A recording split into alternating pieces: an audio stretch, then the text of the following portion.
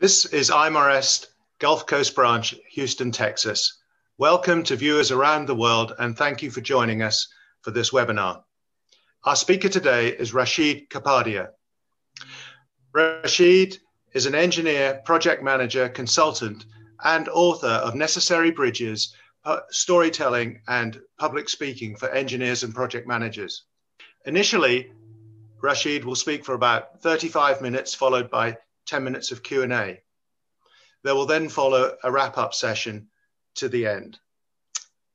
Kindly post your questions in the Q&A section and post them just before we start that section, please. Now, without further ado, I hand over to our speaker today, Rashid Kapadia. Thank you, Alan. Every person listening in has the potential to be a very good public speaker. Everyone watching this has the potential, perhaps yet untapped, to be as effective as the very best, as effective as this speaker. This is then President John F. Kennedy campaigning over 50 years ago, widely regarded as one of the greats, as a master of the craft. And today, we will use him as a case study and as a competence model. To those of you who are thinking, impossible, I can't, for now, tentatively, let me respond with this. It seems impossible until it gets done. Public speaking is a truly important skill to develop. Many a successful person has credited public speaking as a foundation to their success. This is Warren Buffett, a renowned investor.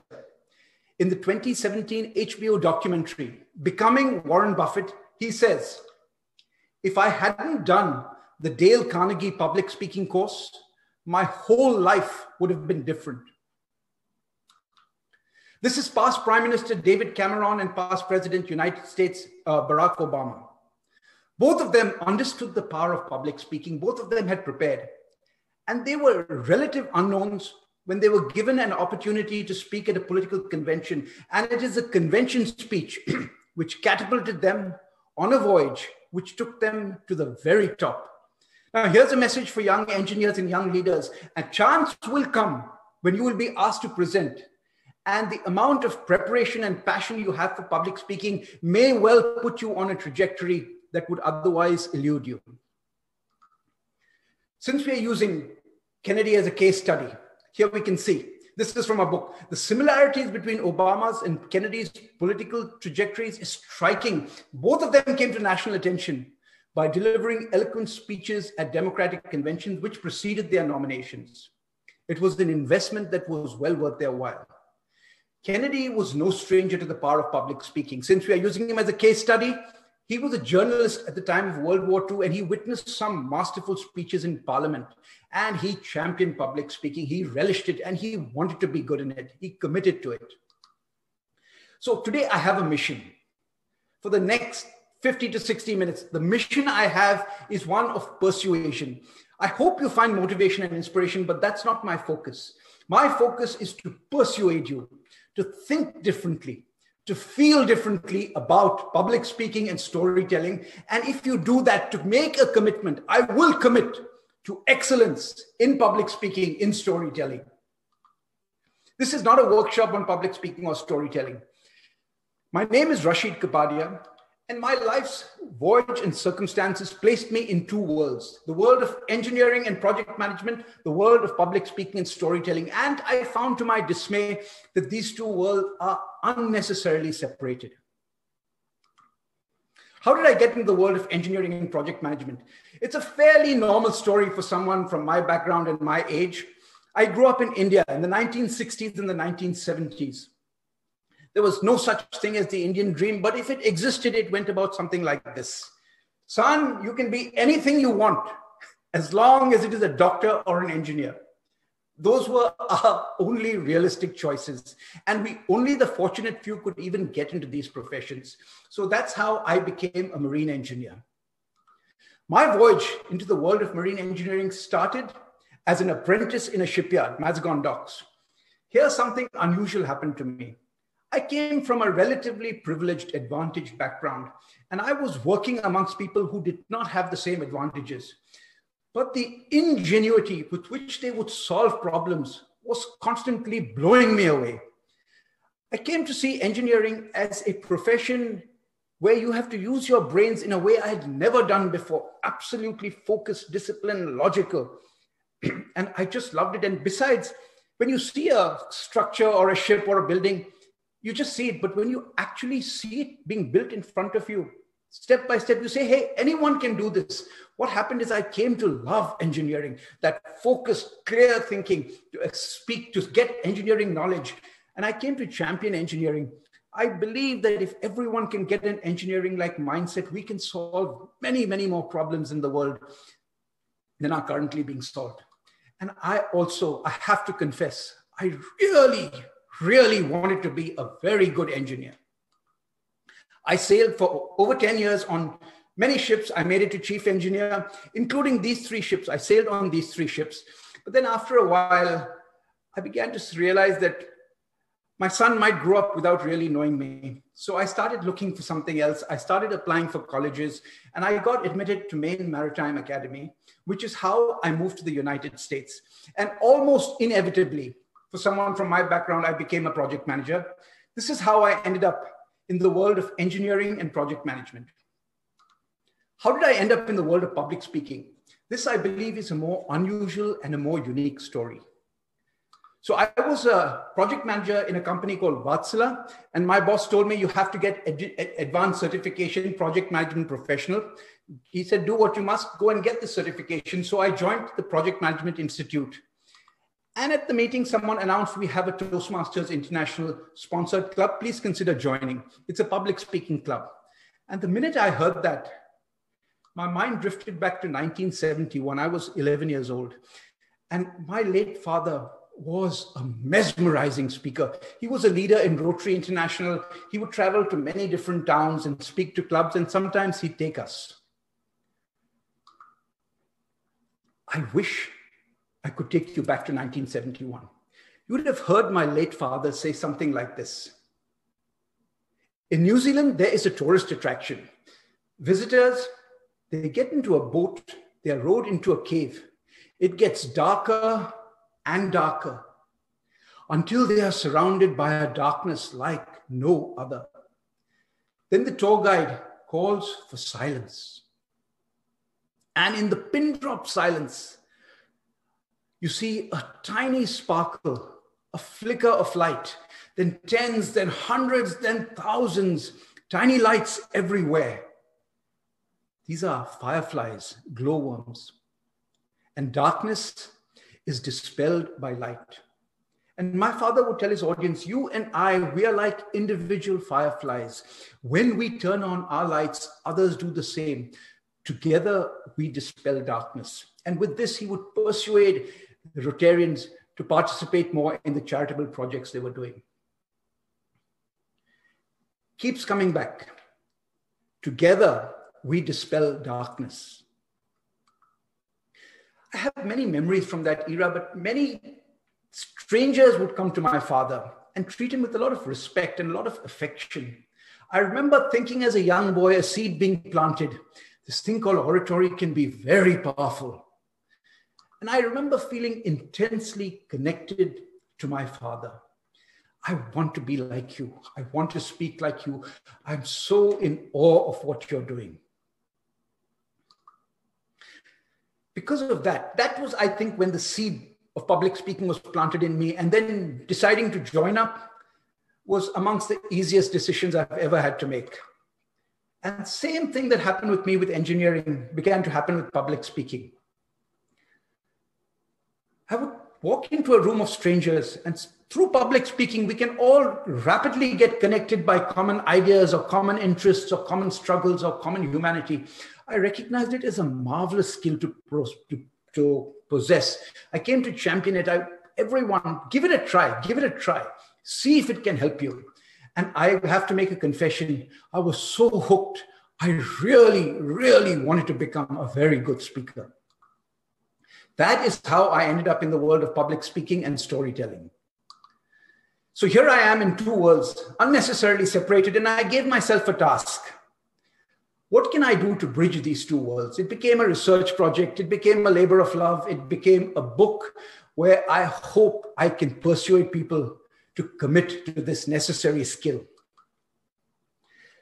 Some are memories from my childhood, from my young culture. We've always kind of taught that you're an ambassador for more than just yourself.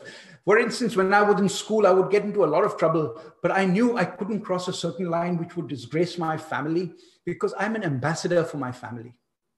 I remember when I was sailing on ships, when I used to go ashore abroad, I had this feeling that no one knew I was from another country, but I had to hold up a certain standard because I was representing my country for a very short while. I felt this with both my professions, especially when I'm in outside group, so to speak. I'm an ambassador for the profession of engineering. I'm an ambassador for the profession of project management.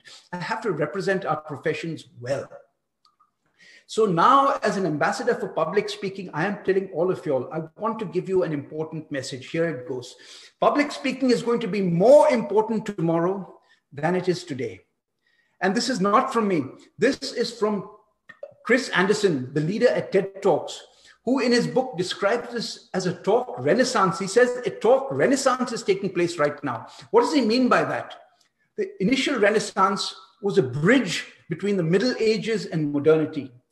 And the catalyst, fundamental technology which brought about that change was the printing press. Suddenly, knowledge could be disseminated in a way that it could never be done before, and that is what brought about change. And he argues that now, instead of a printing press, this combination of a speaker, audience, and an ability to distribute it widely is what the talk renaissance is all about. He gives an example.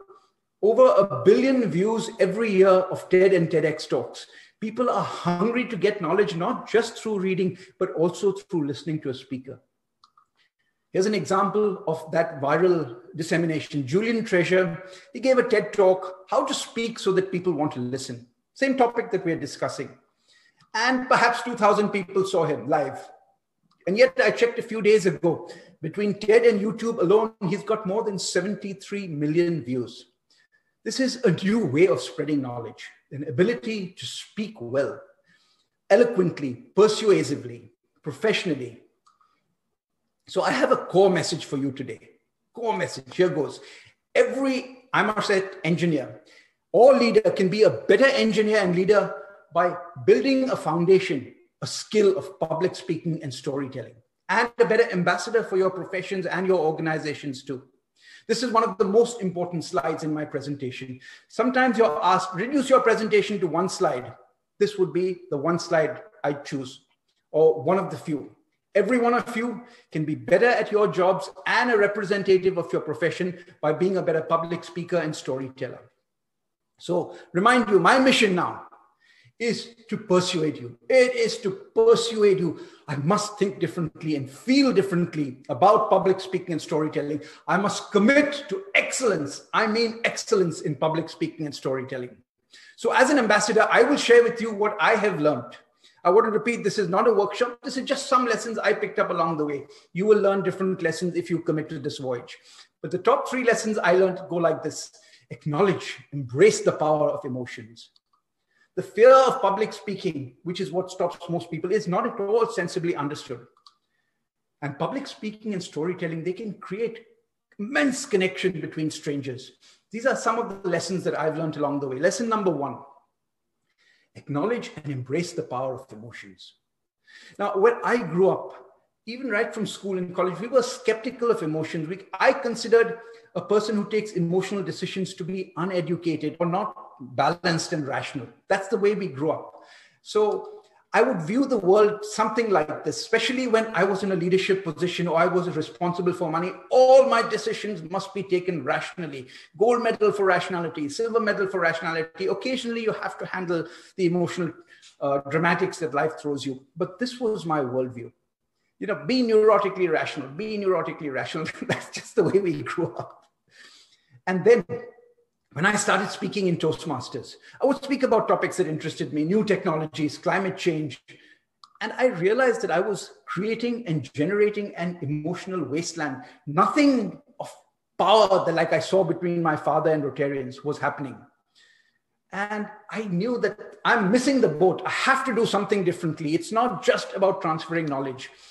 And I slowly came to realize that people's emotions are driving their decisions to pay attention or not to pay attention. If they're bored, I've lost them.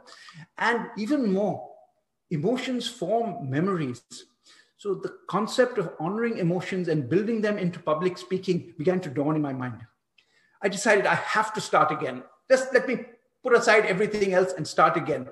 And first, when you're speaking, have an emotional connection, some common interest, some common hunger, some common struggle. Have a connection, then rationality, content, substance, and then finally close with that connection again.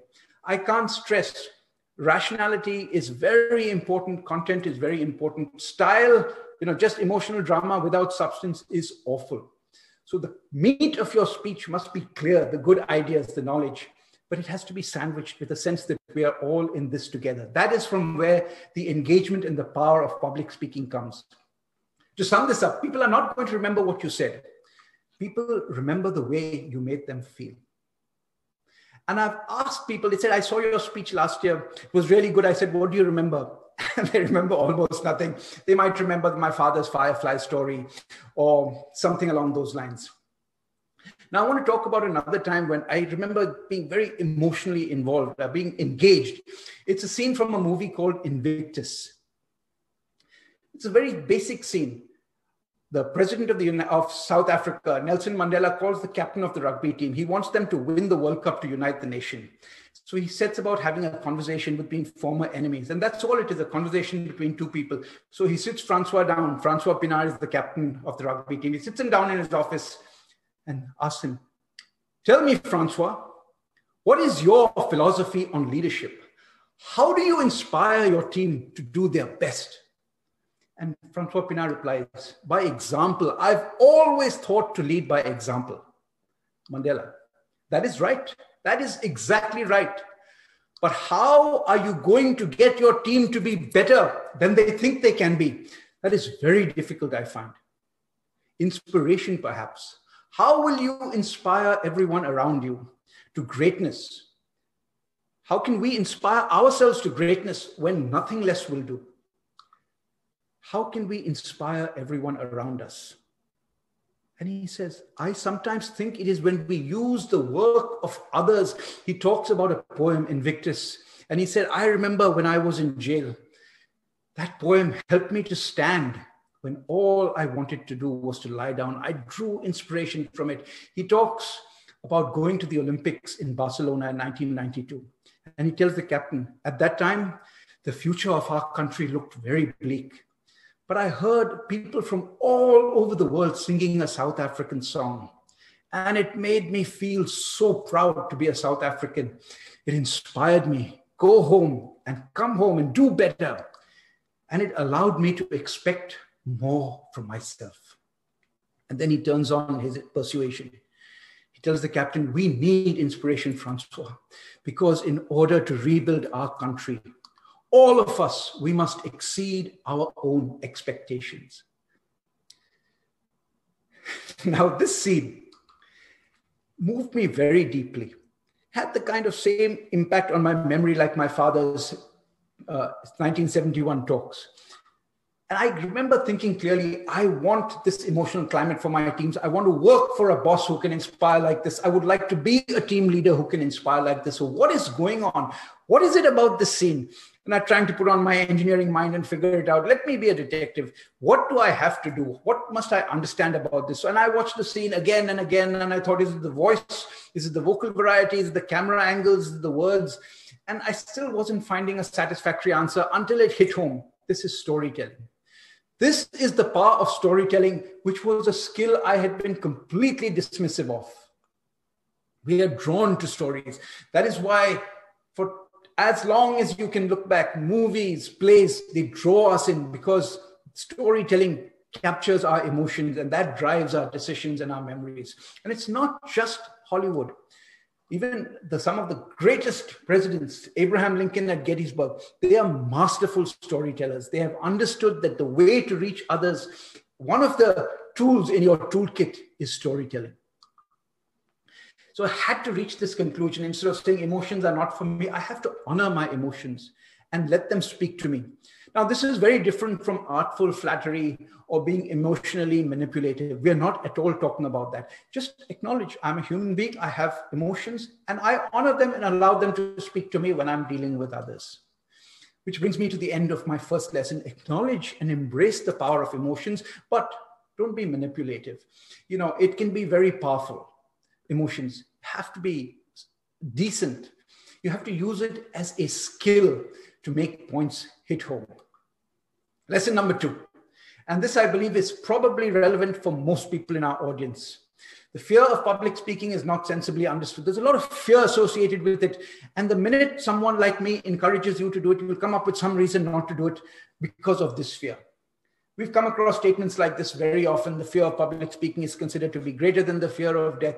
And I don't know, nonsense. You know, this is just, I'm sorry, this is nonsense.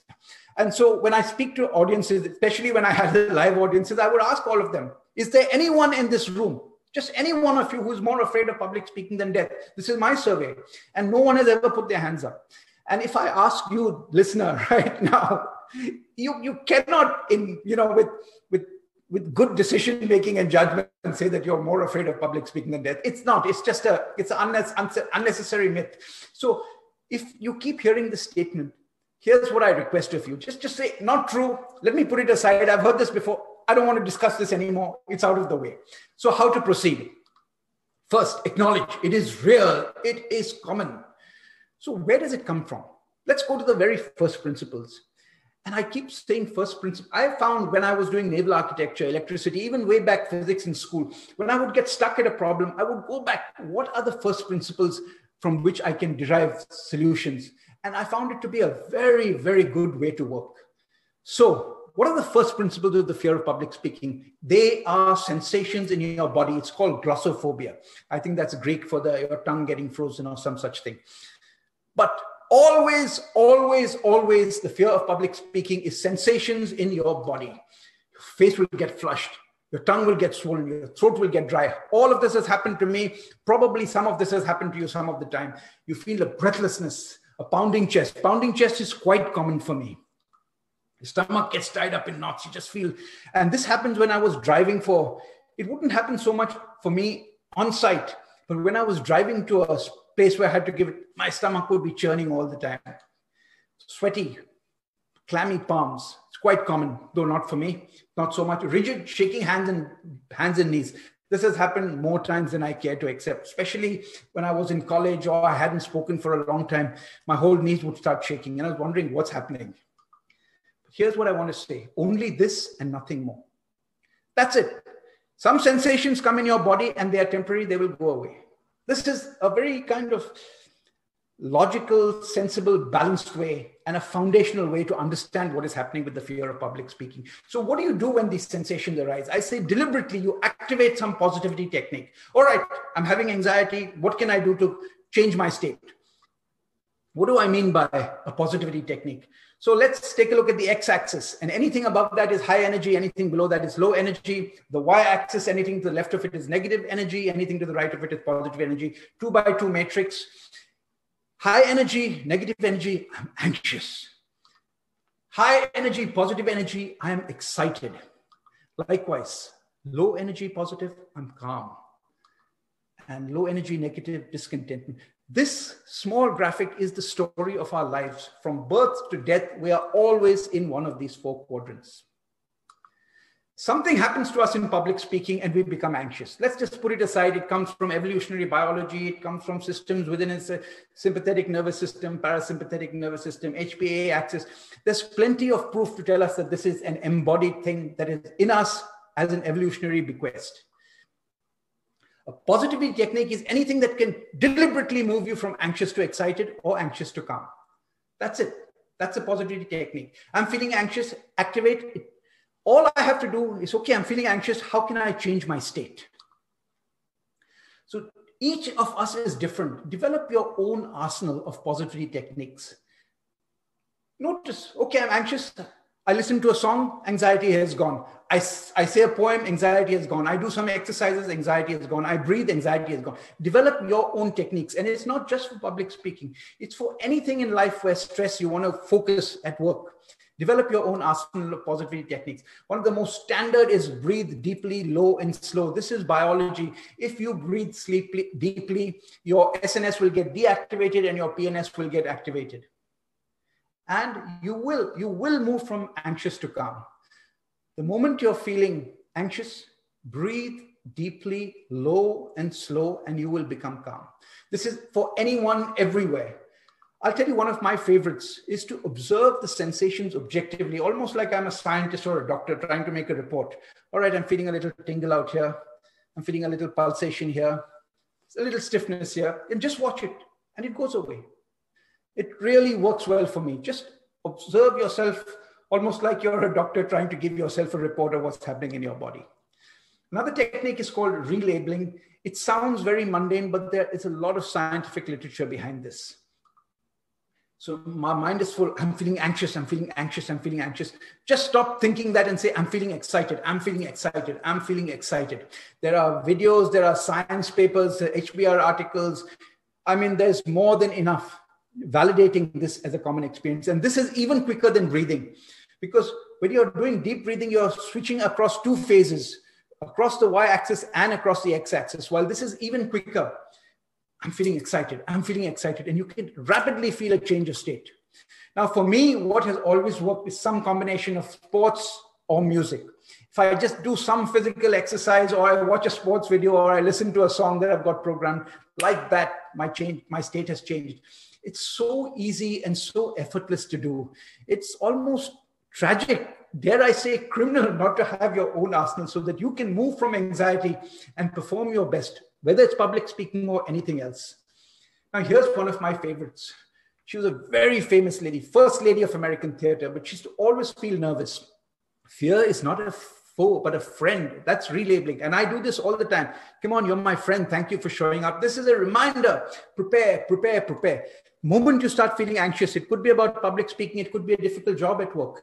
Prepare, prepare, prepare. Anxiety, thank you for showing up. You're a friend. You're reminding me to prepare, nagging me to do my best. It's just changing the way you think about fear. So let's put it this way. Glossophobia, fear of public speaking. It is real. It is common.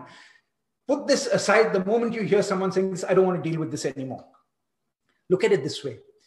It is an inevitable bridge that all of us have to cross. Develop your own arsenal of positivity techniques. And there is no reason why you can't prevail over something that is universal and has been around in our ancestors and way before we were humans. This has been inside all of us. So the fear of public speaking is not sensibly understood. And as engineers, I think we can push each other more to be sensible, to be rational, to figure out what's really happening inside this engine inside of us. Time for lesson number 3. Public speaking and storytelling are connection enablers. This was serendipitously one of the best experiences I had in public speaking. One I was not expecting. One I can't tell you how uplifting it is. That when you're speaking to others, you start off as strangers and suddenly you feel that you're completely connected to each other. What is connection? Connection is one of the most ineffable, the most visceral, the most non-measurable of all the experiences I have had when speaking to people in audiences. It's almost like there's some kind of neural resonance that is taking place. It has to be rooted in science. I believe that this is programmed, this neural science is programmed into us from an evolutionary basis a long time ago, which made our species very successful, the way we can connect with one another. But I remember this coming to life when I was doing a Toastmasters project called the oratorical speech. You have to take a famous speech by someone and you have to try to give it being that personality. And I decided to do John F. Kennedy's inaugural address, a small segment of it. But I had just read a technique called How to Connect. He says, you never make a single statement to an audience without looking at someone. So I put my notes aside. I said, I'm going to do this from memory. And I just gave it a try. I looked at someone. We observe today Someone else. Not a victory of a party, but a celebration of freedom. Symbolizing an end as well as a beginning. Someone else. Signifying renewal as well as change. And I could feel something in the room changing. And I knew I had struck the mother lode. This is where the power of public speaking comes. Like, it's almost like brains are syncing up and we are all becoming one in terms of idea and what's happening inside of us. It's very, very powerful. So how can we connect with an audience? It's quite a deep topic. I'll just give you a few tips that might help. It's important to know that connecting with an audience is different from inspiring an audience or having an impact. They're all different skills. So we're talking about how to connect with an audience. To all of us feel like we are in the same page. We are on message. We got the same goals. Your message is very important, but your commitment to your message and your relationship with your audience is more important. However much you believe in your message, however important your message is, the more committed you are, the more you connect with your audience and your relationship with your audience. I am here to serve you and to give you whatever knowledge I have. If I come to you with that relationship, I can connect more deeply with my audience. Develop a capacity to listen while speaking, constantly be looking at your audience. Who's tuned in, who's not tuned in? How can I reach someone else? This ability to receive their emotional state makes us all feel more connected to one another, and to listen attentively with no agenda. This is so easy to say. It's so easy to say. It's hard to do. We all have an agenda, but you try it. The less of an agenda you have, the more your audience feels connected to you. The more you drive your agenda, the more they feel they're being maneuvered or manipulated or persuaded unwillingly. So an ability to hear your audience without any response, without getting angry or elated, ability just to receive them as they are. Very powerful for connection. And it's called listen with soft and available eyes. Sometimes you can be very piercing with your eyes. You can make someone feel judged and afraid. But the other time you can just receive. It's almost like you throw away transmitter mode, receive. This ability to listen to everyone, whether it's in public speaking or someone else, to receive with soft and available eyes is a concept I had never come across until I came across connection in public speaking. Learn how to receive your audience's attention as support. Whatever they're going through, someone might be, disagreeing with you. You might see an angry face. You might see a joyous face. It's all support. This is all valuable feedback. Each one of them is telling me what is going on with them, and I must receive it as support. Forget about being good. Just be yourself. Forget about being good. If you're trying to impress someone, you won't connect with them. Nobody cares what you know until they know that you truly care about what we are discussing. That is the basis of connection in public speaking. It can create immense connection. That's what happened between my father and Rotarians way back, 1971, as I remember it. That's what happened between a captain and a president that had to rebuild a country. Felt deeply connected to one another. Public speaking and storytelling can create immense connection. This brings me to the end of the third big lesson I learned on my public speaking voyage. So let's summarize. Where have we been? Every one of you can be a better engineer and a better representative of our profession and your organization by being a better public speaker and a storyteller. There's no debate here. There is a talk renaissance taking place right now. You ignore it at your own peril. Public speaking is going to be more important tomorrow than it is today. When speaking, honor your emotions and allow them to speak to you without engaging in artful manipulation.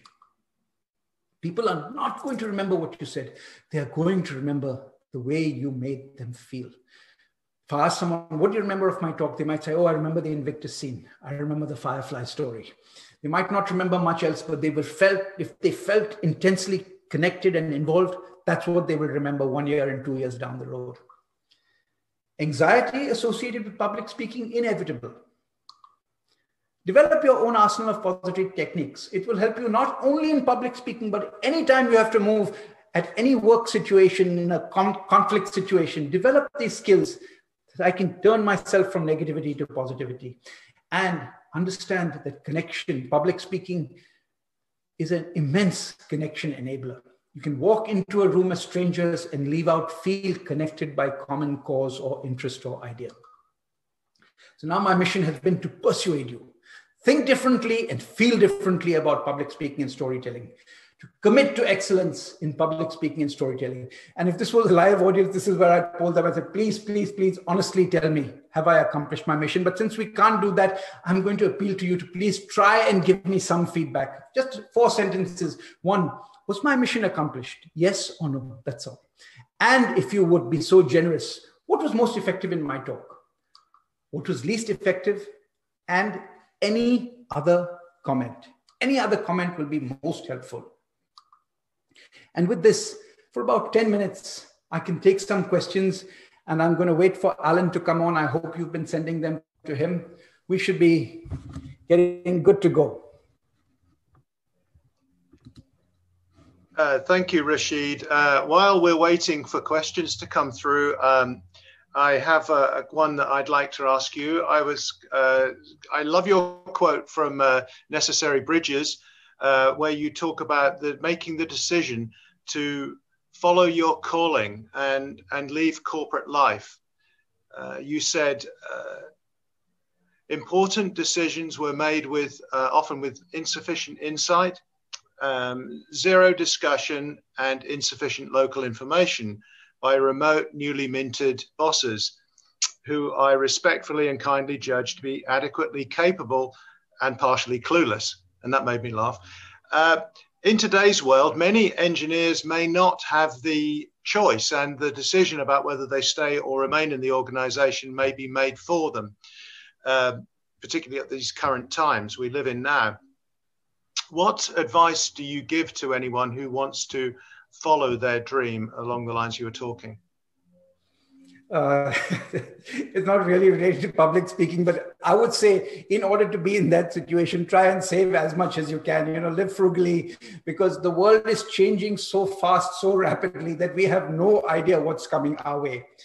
So I would say advice in general is prepare for any future as best you can and develop as many skills as you can. And as you go from job to job to job, it is more the skills associated with the liberal arts, the ability to learn new, the ability to write well, the ability to speak well, the ability to learn different subjects that will carry you more than the engineering we learned in school, which becomes obsolete very fast. And I must confess to you, Alan, I'm impressed that you picked up that part. That's also from the movie Invictus, when the South African decide to get rid of the old national anthem, and he tells them, you have made a decision with insufficient foresight. And he convinces them to work with their ex-enemies. It's a marvelous scene. But yes, that is it. Hold on to your dreams, but you have to kind of constantly be having plans, and especially given the pandemic and what changing with automation, you can't go wrong. I would say, not only your public speaking skills, but your one-on-one communication, your writing skills, your ability to relate to others. Build that all the time. That will definitely help you. I hope that answered your question, Alan. You're muted. It did. Thank you very much, and very comprehensively. I'm sorry we've got grass cutters going on in the background here. Wouldn't you know it? They haven't been here all week. But the second question, and I'm waiting for others to come through. And please, guys, do post your questions in the chat box in Slido if you have something you'd like to raise for Rashid to answer. Also in Necessary Bridges, Rashid, you tell the story that of the female engineer who was given some important feedback, a female Chinese engineer, I think you said. She was given some important feedback during an appraisal. That to succeed in her employer's organization is rather like riding a bicycle. And you talked about, or you explained that where the back wheel is the engine, the technical part, technically driven, and the front wheel requires leadership and communication. And so taking that story, what is the advice that you might give to those of us that have a strong back wheel but need development of the front wheel? Oh, I'm awed that you remember. The lady's name, the girl's name is Leanne Pinto. I remember she just gave a speech in a Toastmasters club where she said all this. And then I said, I need to interview you. Please just tell me this because this is awesome. She had just come from China and she was extremely skilled at the technical aspect. But her appraisal said, listen, if you want to go this step, forget about, you're good enough in accounting. learn how to deal with other people, learn how to speak well. That's why she joined Toastmasters. I mean, it's almost perfect. If you know that you're very strong on the technical, or I will say the individual contributor side, but you want to do more than just be an individual contributor, then it's just fundamental communication and relationship skill. You can't go wrong improving them on a day by day basis. That is what I would say to you. Build a bridge between two worlds. It's a necessary bridge. Okay. Thank you, Rashid. That's fantastic. We've had a question from Stephen, who asks, when I speak to strangers, I often lose my thoughts and words. What can I do? I hope, Stephen, thank you. You're an engineer. I hope you.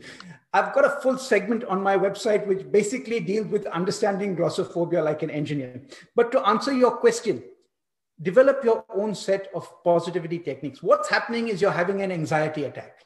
Understand that this is an internal process and there are different ways. It's almost like you have to upgrade the algorithm from childhood. The algorithm says, stranger comes, be afraid, be afraid. So what works for me is I'm anxious. Your attention is inward. It's not about me. Just how can I make a contribution to this person? How can I engage with this person? If you make a fool of yourself, so what? Someone will laugh at you. That's the worst thing that will happen. And change your focus. I'm engaging with them. Have they asked me a question? Can I really explain this to them in a way that works for them? Am I able to make some contribution to them? Go ahead. Okay, thank you. I've got another question. Thank you for that, Rashid, from Clive. Thanks, Rashid, for the great talk. If someone starts to stutter or forget the script, what tips do you have to get out of the panic? It's the same thing, developing a set of positivity techniques.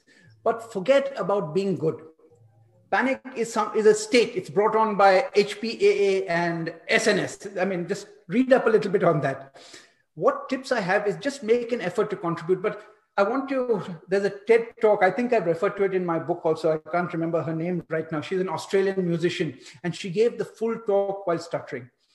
And what you realize is whether you stutter or not, it really doesn't matter that much. What matters is your intention of communicating. People are extremely tolerant. People are actually greatly admire you.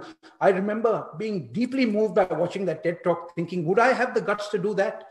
And she talks a lot about stuttering and stammering, but somewhere between stuttering and anxiety, look at it as an internal problem. And if I can just take my focus on how can I help this person? How can I contribute? You will be able to ride it out. The key is not necessarily to overcome anxiety, but to be able to make a contribution, whether you're anxious or not. Go ahead, Alan. Okay. Thank you, Rashid. We've got quite a few questions coming through now. So let's try and answer them as quickly as we can. From someone who doesn't give their name, have you got any recommendations for listening and responding to the audience, in brackets, reading the room, when speaking online? When speaking online, it's really quite difficult. If I can, like, for instance, now I can see Alan's face and it's making such a difference to me while everyone else is blank. So the way I handle it is, if I have the luxury of seeing your face, I can read not. If not, stay on mission. The mission is to, in this case, persuade you. So stay on mission when you can't get feedback. If you can see their faces, the usual face reading and body language techniques. Okay, thank you. From Francis, do you have any advice on how best to structure or deliver the rational part when speaking as an engineer whilst retaining the emotional connection? Yes, I would say, take this in mind. Tell a story, make a point. It's been the time-tested golden rule of public speaking. Use an analogy, make a point. Use a metaphor, make a point. So when you're making an engineering argument, try to tell a story or use a prototype. For example, recently I was reading a book on he says that our consciousness, the way we relate to each other, think of it like a computer screen. What's happening on a computer screen is really a reflection of zeros and ones in the computer. Likewise, this is an analogy. Likewise, inside of us, there are zeros and ones which drive our decisions. Go ahead. Okay. I think we've got time for possibly one or maybe two more. an anonymous person asks, what happens if your message is not what the audience wants to hear? Good question. I mean, does this mean it's of no interest to them, or does it mean like it's a politically opposite question? You have to decide why you want to speak. And now, for example, if I had to go to a people who are learning poetry and I have to talk engineering, I would have to somehow try to find a way of making it interesting for them. On the other hand, when it's a conflict related, they don't want to hear that this party is good or that party is bad. At that point, you have to check your own interest and ask them, is this a worthwhile endeavor? You know, there's this famous thing, there should be 3 gatekeepers for your tongue. Is it true? Is it necessary? Is it kind? If you feel you can manage that, go for it. Okay. Finally, the last question, Rashid, is it necessary to use body language in a formal institutional platform? How can I connect my theme with public expectation while presenting? I don't know, except that I know that body language is just built into the way we are. I would say just allow yourself to get into the zone, let your body do what it does. Some people have stiff body language. Some people are like generals. If you watch masterful politicians like Bill Clinton and just put off them, you'll see his body is always moving. So our body is part of our communication system. Don't use it manipulatively. Don't try to develop it too much. Just focus on your message. And if my hands are moving, for one, I just can't stand still. So if you do want to utilize it, don't do it manipulatively. Just read up something on body language and then forget about it when you're presenting. Okay, thank you, Rashid. I think any further questions, we'll treat them separately and offline later, but now I give it back to you for closing. Okay, so screen share, let's hope it's smoother this time than last time.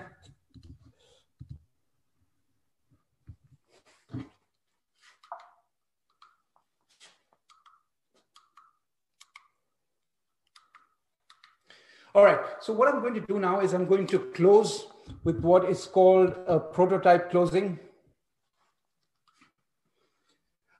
Some time ago, I read this article, The Best Public Speakers According to the Internet. And so this is a site where they discuss public speaking and they track the number of views, etc., to decide what is the public watching. And a person called Guy Kawasaki was rated as #1. Interesting to note, he's a business personality as opposed to a politician or a motivational speaker. So one more reason to know that he would not have been the success he has had he not been such an effective public speaker. And I recall having listened to many of his talks, very engaging, no unnecessary dramatics. He's really got good substance, but you feel connected to him. But I remember him talking to, I saw some students, there was some kind of contest going on, and he said, even though public speaking is very important, focus on a prototype more than on a pitch, which is almost in contrast to what I'm saying. So what you can try to do is to build in a prototype whenever you're speaking. If you look at any of the Apple product launches, they will always show you the product. They will show you someone doing it. Try to prototype as much as you can. So that is what I want to try to do now. I want to see if I can build in a prototype closing by showing you, making you feel the power of public speaking. So I'll do that same speech, the oratorical speech, as I did in the Toastmasters Club. I'm going to give myself 3 tasks. I have to honor my emotions and I let them speak to me. I have to manage anxiety. It just comes all the time. And I have to connect with everyone, which is harder for me to do in this virtual environment. But you have one task. Ask yourself, will I be a better engineer? Will I be a better leader if I can become a better public speaker and storyteller?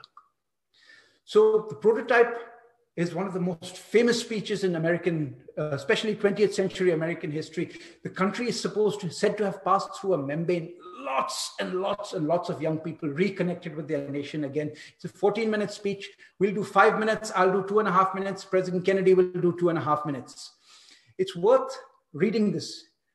He was so committed that he kept using a coach right up to the end. Through his campaigning, he was always trying to get better. So that's keep that in mind when you see his ringing delivery. So here goes. Now, if I was in a live audience at this point, I would put on a coat and I'd joke a little bit. It's time for me to feel presidential. Then I'd try to drop into the zone and start. 1, 2, 3. We observe today not a victory of a party, but a celebration of freedom, symbolizing an end as well as a beginning, signifying renewal as well as change. The world is very different now. For man holds in these mortal hands the power to abolish all forms of human poverty and all forms of human life. Let the word go forth from this time and place to friend and foe alike that a torch has been passed to a new generation of Americans, born in this century, tempered by war, disciplined by a hard and a bitter peace. Let every nation know, whether it wishes us well or ill, that we shall pay any price and bear any burden to assure the survival and the success of liberty. To those nations that would make themselves our adversaries, we offer not a pledge, but a request that both sides begin anew the quest for peace before the dark powers of destruction unleashed by science engulf all of humanity in a planned or an accidental self-destruction.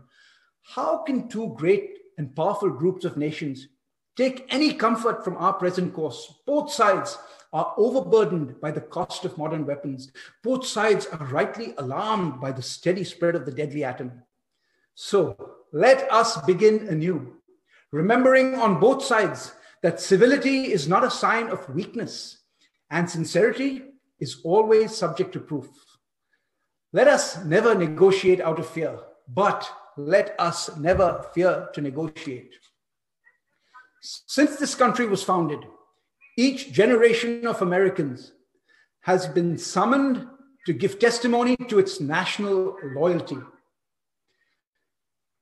Now the trumpet summons us again, not as a call to battle, though in battle we are, but a call to bear the burden of a long twilight struggle, year in and year out.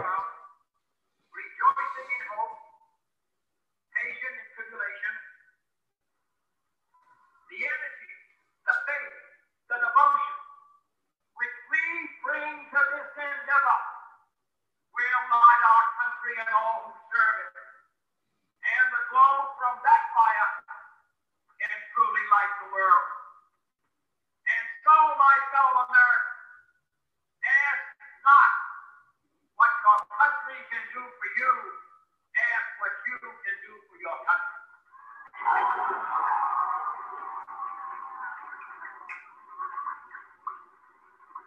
My fellow citizens of the world, ask not what America will do for you, but what together we can do for the freedom of man.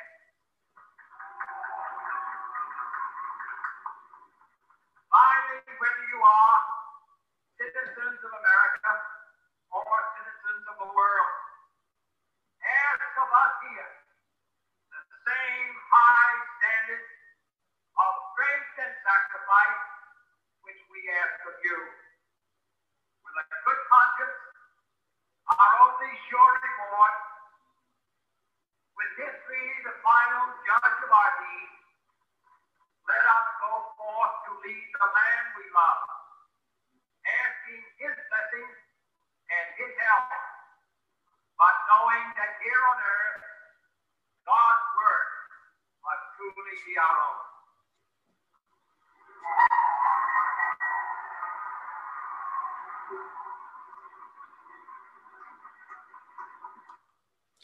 Now, I want to stress to all of you all, this was not about the greatness of John F. Kennedy, though greatness aplenty he had, and he was committed to excellence. This is a prototype. It's just a demonstration of a skill that is available easily to any of us, anyone. But part of John F. Kennedy's legacy is this: every president can be a better president by being a better public speaker and a better storyteller. And by extension, all of us, engineers, leaders in our profession, we can be better at what we do by being better at communicating, at public speaking, at storytelling. And I have to remind you, whether you acknowledge it or not, whether you accept it or not, you are a representative of IMarEST. And the world says to all of us, we need you to be an inspiring person. Sometimes our futures look bleak. Sometimes we have immense problems to solve. And as engineers, we can be inspiring because we have to continue to build We have to expect more from ourselves.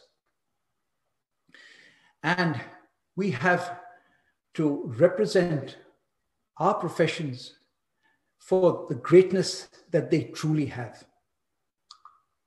Every one of you can aspire to excellence in public speaking and storytelling. Every one of you has the potential to be as effective as the very best of the best. It always seems impossible until you get it done. Thank you.